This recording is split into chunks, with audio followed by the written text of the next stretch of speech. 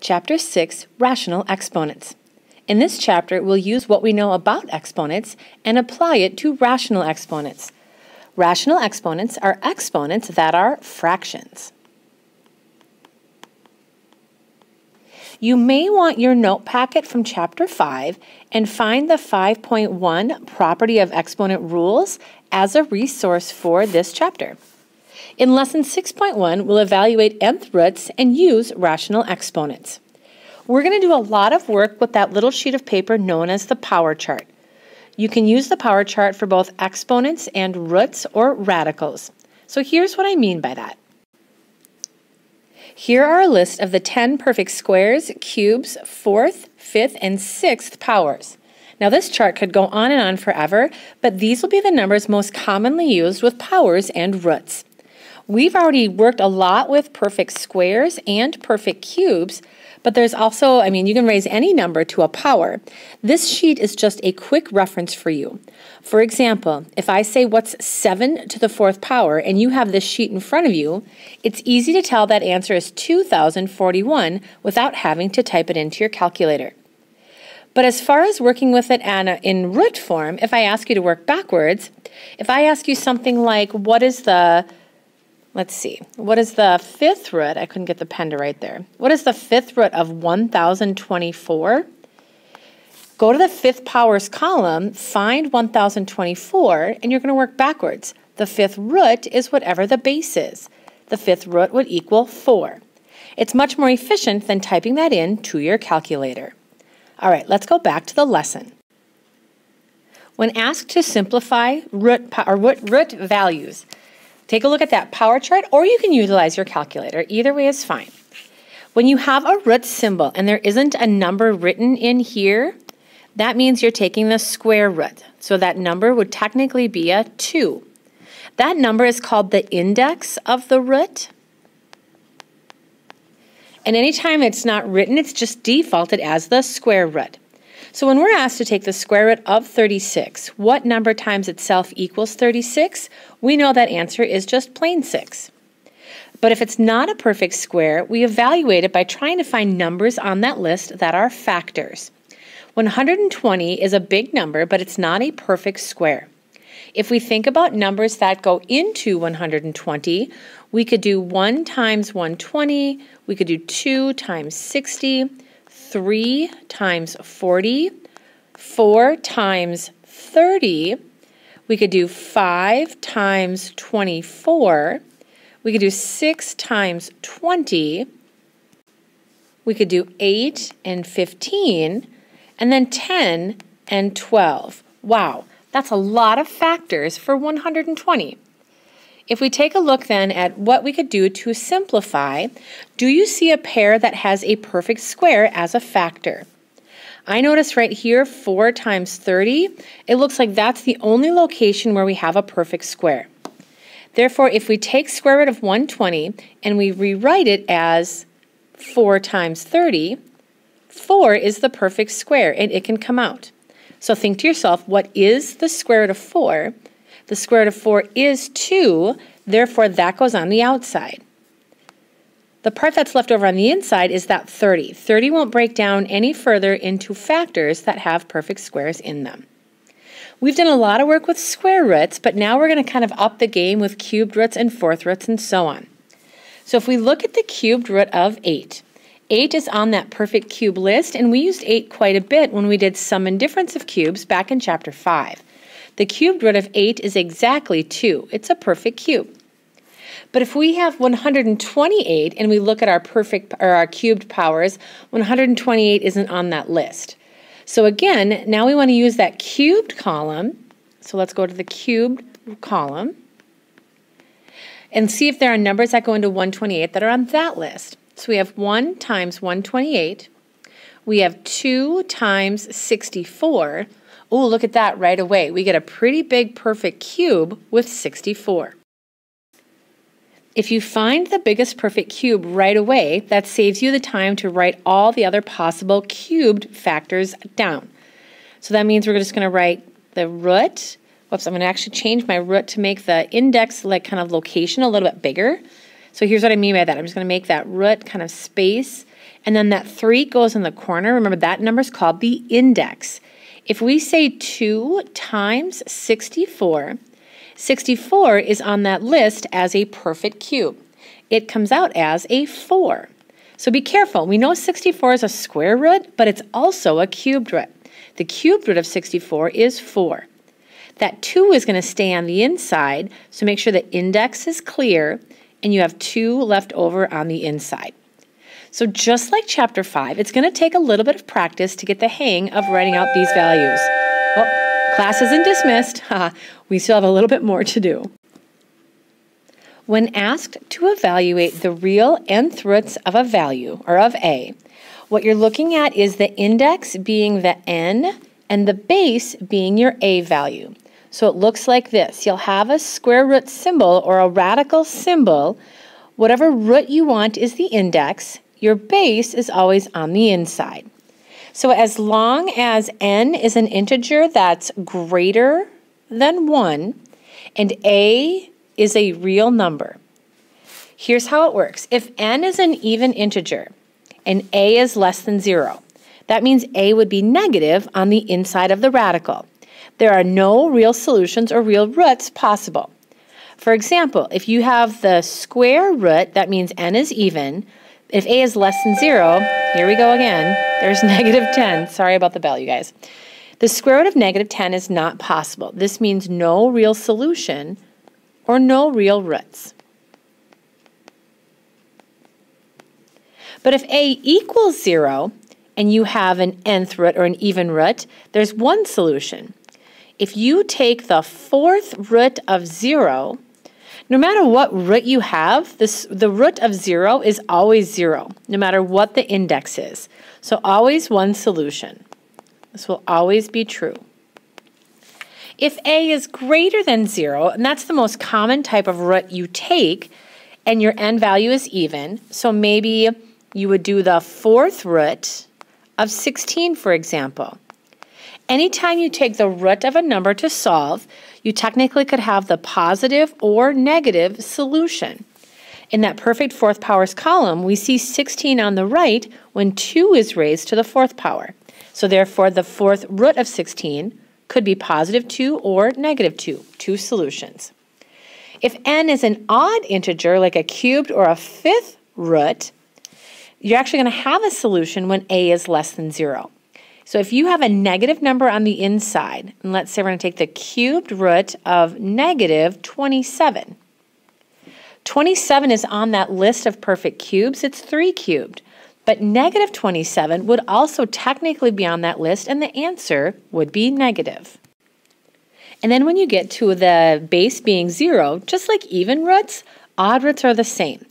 So if you have 0 on the inside, it truly doesn't matter what root you take, but we'll put an index of 5 since that's an odd integer. It will still be 0 exactly, so the same as when it was even.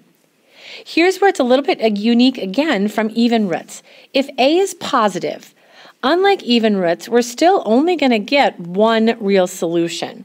If we take the cubed root of positive 125, you can only cube positive 5 to get positive 125.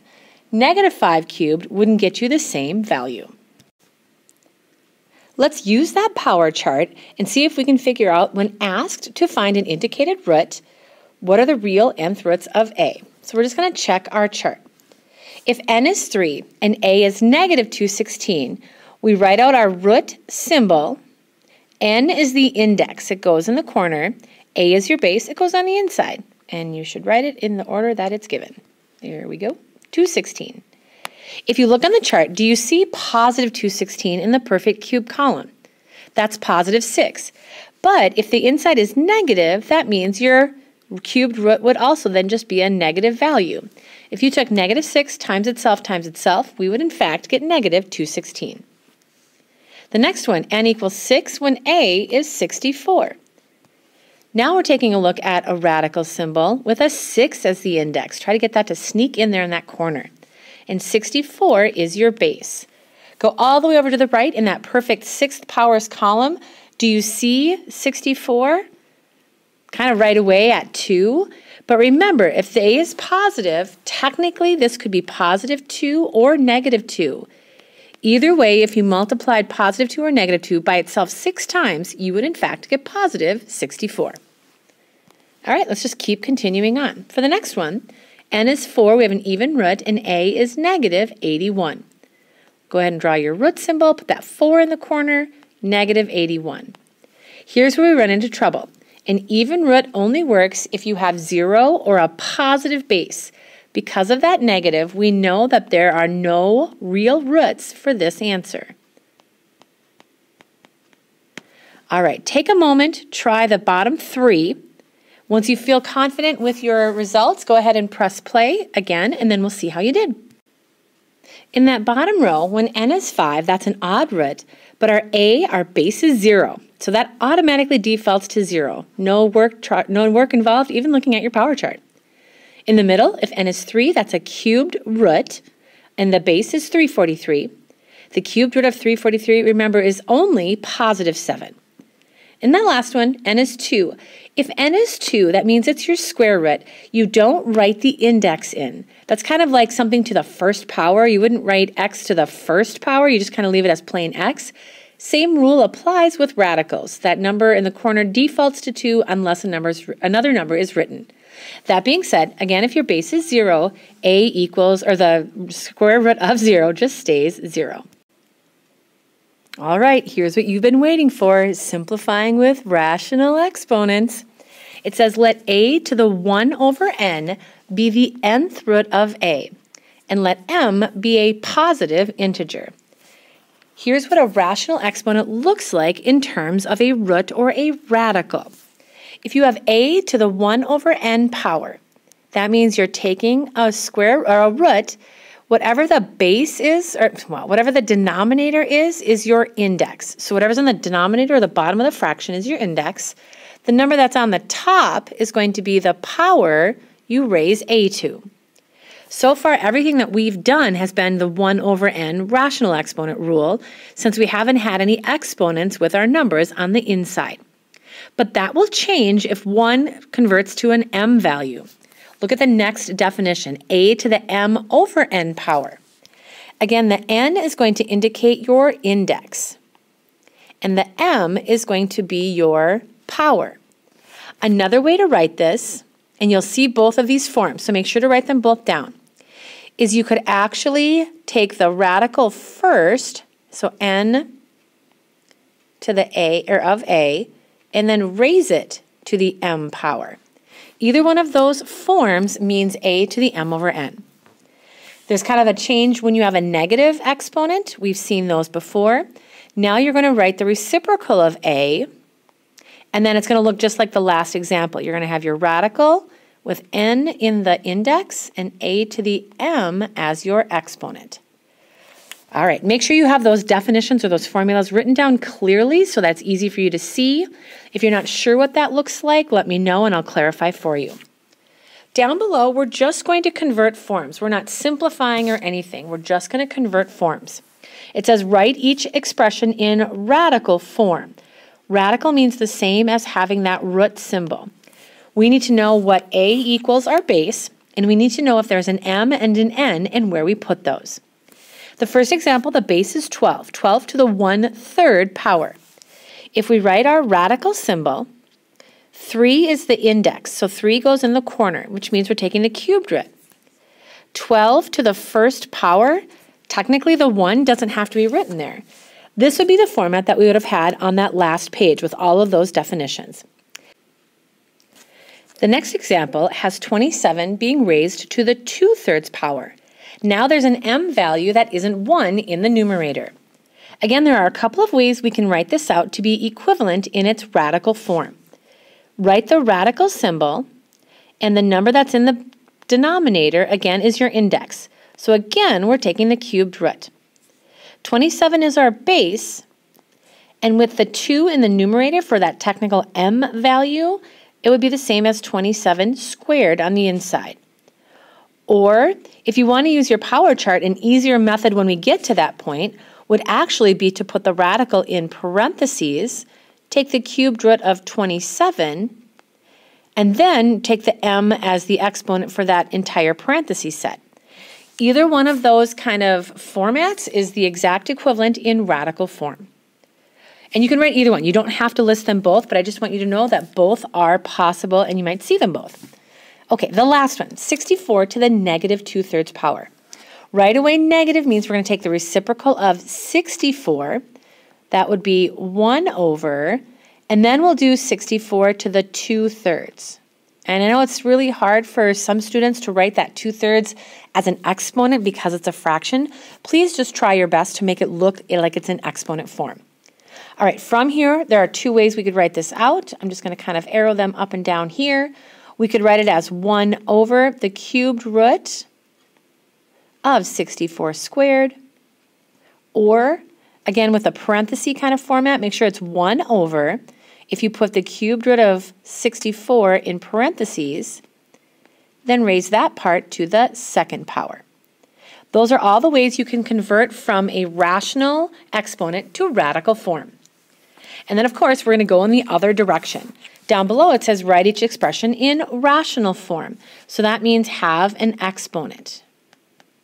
That's a fraction. Notice all of them have radical symbols, so we know they're in radical form currently. Fourth root of 7. If we know that it's a fourth root of 7, that means n is 7. And if 7 doesn't technically have an exponent written, that means the exponent is 1.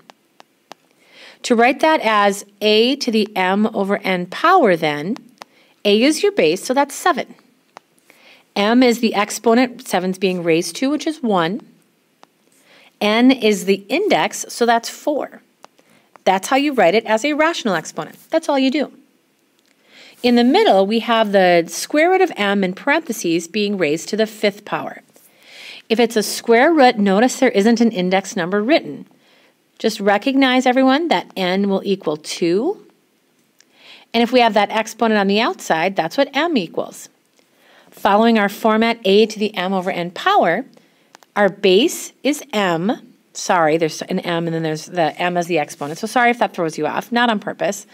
The m over n rational exponent would be numerator over denominator 5 over 2. And that's converting it to rational form. The last one's kind of tricky, so we're just going to want to take our time on this one. For that very last example, it kind of looks like there's more than we can simplify than we actually will. So notice the 27 technically on the inside is negative. Also notice that r squared, the squared doesn't go with the 27, it's just with the r. That means on the inside, the negative 27, r squared, all of that is your a value. The index is 3, that's the n value. And then notice there's no exponent for the entire inside, so m will equal 1. If there's no actual exponent that goes to everything, m defaults to 1. See if you can follow how I write this out then. A to the m over n power, a is negative 27 r squared. M over n would be 1/3. That's how you would convert that to rational form. Last but not least, let's utilize that information from the last page to help us evaluate. It says evaluate without a calculator. This means you'll be expected to show how it's converted to radical form from rational, and then use your power chart to evaluate. If there are any answers that need to be in fraction form, no decimals will be allowed because you're not allowed to use a calculator. All right, 8 to the 1/3 power. That means our base is 8, that's a. 3 is in the denominator, that's n. 1 is in the numerator, that's m. This would convert to the cubed root of 8. Using your power chart, go to the perfect cube column. Do you see 8 on the right-hand side as the output? The cubed root of 8 is true when you have 2 raised to the 3rd power. 25 to the 3/2 power. Think of 3/2. That's actually greater than 1. So then our answer should be greater than the original base. We should have an answer bigger than 25 when we're done. If our base is a, 25, n is the denominator 2, so the square root, m is the power, so 3 will raise that to the third power. Here's what I mean. The square root of 25. We don't have to write the 2 in as the index because that defaults to the square root. And I'm going to raise that to the third power. It's easier to work inside out with your power chart than to take 25 to the third power and try to find its square root without a calculator. On your power chart, the square root of 25 is just 5. And then if you use your power chart again and evaluate 5 to the third power, we get 125. Notice our answer is greater than the original base. If your exponent's bigger than 1, your answer should be bigger. The last example, 27 to the negative 2/3 power. Negative means we're going to take the reciprocal of the base. 2/3 is less than 1. So the value of our number answer part should be less than 27 when we're done. To evaluate that negative, let's go ahead and just take the reciprocal of 27 right away. And that makes negative 2/3 become positive 2/3. From there, let's convert it to radical form. Remember, it's still in a fraction, 1 over, so keep that in your final answer. 27 to the 2/3, that means 27 is on the inside as your base. 3, the denominator, is your index, and we'll raise that answer to the second power. The cubed root of 27, we've done that several times in the last couple chapters, is 3. And if you square 3, we get 9. Our answer then is 1/9. Notice 9 is smaller than 27. All right, last example. See if you can set this one up. The more you can do independently, the easier the homework will be tomorrow. Try 87 to the negative 3/4. Model what we just did and then press play when you're done. Did you get 1 over 27? I hope so. 81 to the negative 3/4, take the reciprocal of 81. 3 is the power and 4 is the index. So the fourth root of 81 using your chart would be 3, and 3 cubed would be 27, recognizing that it is in fraction form, so the answer isn't just 27, it's 1 over 27. The bottom row, we actually get to use a calculator, so grab your calculator if you have it. This will be interesting to figure out how to type things into your calculator when they're in radical and rational form. It says evaluate with a calculator. Round your answer to 2 places when appropriate. 1,974 to the 2/7 power. You're going to use that button on your calculator that has that little caret kind of arrow up, or if you have a button that says y to the x, either of those should give you the exponent you need. How it works, you'll type in 1974 as your base, and then press that little caret button. Be careful for the next part. You're going to want to do a parenthesis 2 divided by 7. And that will give you that fraction equivalent. Otherwise, if you just do 2 divided by 7, what your calculator does is takes 1974 and squares it and then divides the answer by 7. And our answers definitely won't match up if you do that. If you type in 1974 to the 2/7 power, to the nearest hundredth, which is 2 places past the decimal, that's approximately 8.74. Be sure to try to type this in if you can, just to see if we get a match. The next one, 20,736 to the 1/4 power. If you type that into your calculator, that's actually a perfect fourth root. That equals 12. No decimal necessary. Over to the right, the last one, the 9th root of negative 230. Since your index is odd, it's possible to have a negative a value on the inside, so that's okay. If we type this in then, lots of kind of particularness when you type it into your calculator. Your base is that entire inside. Go ahead and put that in parentheses, the negative 230. And then since 9 is the index, and technically there isn't an exponent, we're going to raise that, so do a little arrow guy, and parenthesis again, 1 divided by 9. Divided by, there we go. Type all of that into your calculator and you should get approximately negative 1.83. And there it is, everyone, lesson 6.1.